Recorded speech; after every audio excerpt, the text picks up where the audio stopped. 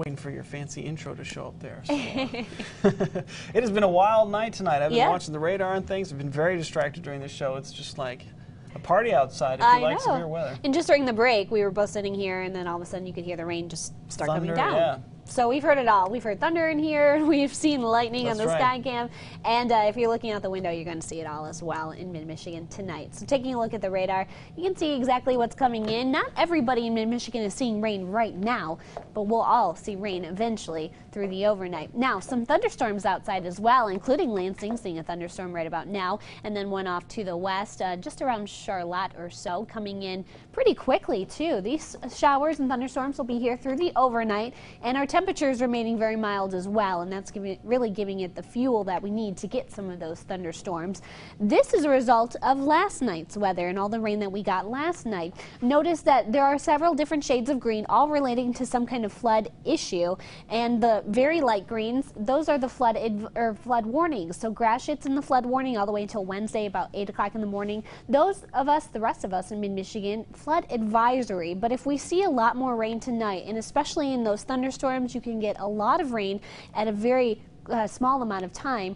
We could be potentially pushing those up to flood warnings. So just be advised that if you live near some kind of river, you might be seeing some of the waters increase very rapidly over the next 24 to 48 hours. Local temperatures right now, I want to touch on these, into the 50s off to the north, still holding on to the 60s in the southern half of the mid-Michigan area. A very mild night for us, and those temperatures aren't going to go down very fast. Notice the wind still about 5 to 10 for most of us, up to 17 in Charlotte with that thunderstorm coming in, 10 in Jackson. Expect these to be gusty through the night as those showers do roll in. So rain and thunderstorms tonight, but by the time we get to tomorrow, we're just going to deal with the rain showers. There's not going to be as much warmth to have a thunderstorm for Monday morning, and then those temperatures are going to fall as our cold front comes through. And we're talking cold temperatures. We're going to be about 30 degrees difference tomorrow at this time. Snow showers are in our forecast at this time tomorrow night. So let's take a look at the next 48 hours. This low pressure system coming on through, dragging a lot of moisture with it and giving us the opportunity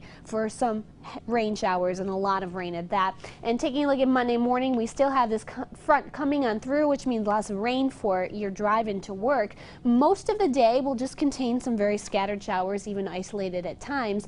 It won't be raining the entire day, but by the time we get to the evening hours, our temperatures have fallen so fast into about the 30 range, and you notice that light blue band coming through. That was snow, and so we could see some accumulations mostly on the grassy surfaces, and it doesn't look like anyone's going to get more than an inch, and I would say an inch is very gracious. But by the time we get to Tuesday morning, you could see a little white outside. We'll see sunshine, especially toward the second half of the day, maybe even some lake effect snow showers developing Tuesday if it's cold enough, but we'll be seeing sunshine from there on out. Now temperatures will be cold once we get to Tuesday, but let's take a look until then.